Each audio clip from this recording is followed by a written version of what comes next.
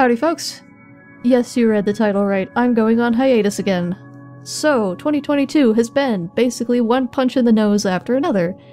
And I like to consider myself pretty good at bobbing and weaving, seeing as I did do martial arts in my youth, but it comes to a point where, in the words of every NPC in Skyrim, only a fool lets himself get surrounded. Well, my friends, I am indeed the fool. Though, to be fair, I didn't exactly choose to have everything happen all at the same time this year. I haven't been too vocal about the goings-on of my everyday life because y'all are presumably here for the characters and the story and not me. But life, finds a way, and it needs to be addressed at some point. So, back in April, March, May? I don't know, sometime back in the spring my dad got diagnosed with cancer. And I've been doing my best to keep my head on the right way around ever since. I didn't really want to say anything about it until we got either an all-clear or grave news. Neither of those has happened. My dad's still in treatment limbo while we wait for his next scan to come around. He's still kicking, or, well, doing a lot of napping and reading while he recovers from treatment, which is honestly all I can ask at this point. But I've had a lot more to do around the house to help take care of things while he's been sort of out of commission. We're all doing our best here, even if our best is just to keep breathing some days, but we also just had one of our beloved fur babies pass away. That was the week that Sierra Alone came out, so if you noticed not quite up to par subtitles in that episode or this last one with Myth, that's why.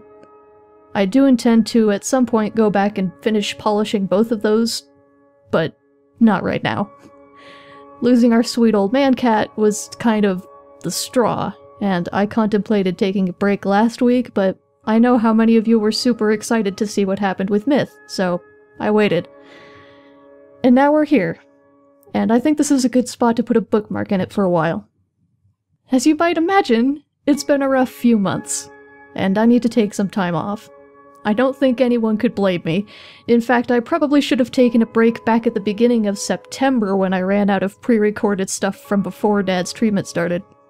I was planning on taking November off for National Novel Writing Month anyway, but I think I need an extra month to just kind of, well, rest. I expected my dad to be the one doing the brunt of the recovery, but it seems to be a whole family event, so that's where I'll be.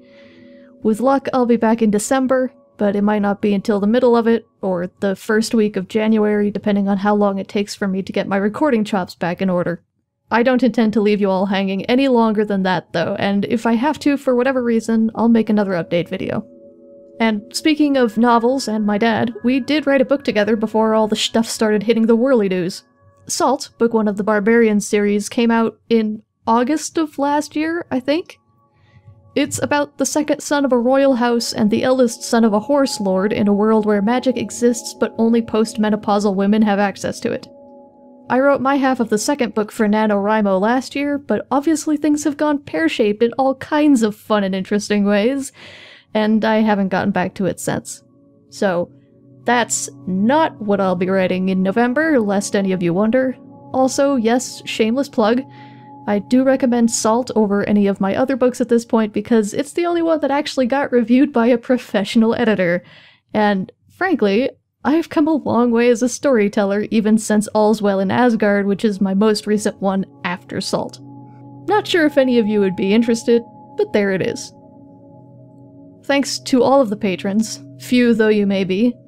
You all are wonderful, and I'm grateful for every single one of you. Working on these stories and this channel is worth it to me anyway, at least when life isn't punching me and everyone around me repeatedly in the face. But you all are the cherries on top. So, thank you. Anyway, take care of yourselves. I'll be on Discord sporadically and will otherwise see you in the winter. Hopefully. Knock on wood.